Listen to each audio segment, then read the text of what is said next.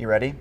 Tuesday, Tuesday, the very first Tuesday. All right. It's Tuesday. Yes. It's October 1st. And if you didn't know what that means... It means that I get to sing the lottery song. And over she and loves over it. again. Right, yeah. So come with me here, because the state actually releases new lottery scratch-offs 5 times, 5 actually different tickets this time around on the very first Tuesday. Now, one thing that happens every week, no matter what time of month it is, Tanya. Oh, we get the question about the lottery, right? Where does the money go? Well, the money has grown over the years. I want you to take a look at this graphic right here. You see from 2006 on, the lottery has given schools $6.6 billion, which I got to tell you, it's great, but this doesn't fully fund our schools. So let's take a closer look at that. You see, all those millions and billions are split between all the public schools in the state, and there's 2,557 of them. For example, Guilford County Schools' operating budget is $706 million.